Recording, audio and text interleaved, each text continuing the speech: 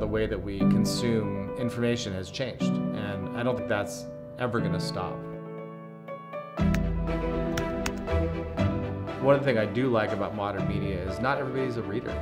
Not everybody can sit down and just read prose. The fact that it can be consumed in different ways. Like, I'm partially dyslexic. I've been dyslexic my whole life. Probably the reason I became a chef. I'm not a great reader, but I can listen, I can watch. There's so many stories to be told that aren't told.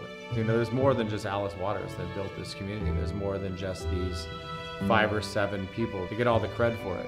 We have a garden, we have bees on our roof. We try every day to be good bastions of, good stewards of our society and the people we deal with, and we don't necessarily always have the ability to write checks, so we show up and we cook, or we donate our space.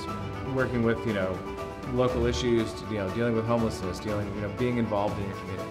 I think that also helps to create a better work environment and just consciously how you feel about food.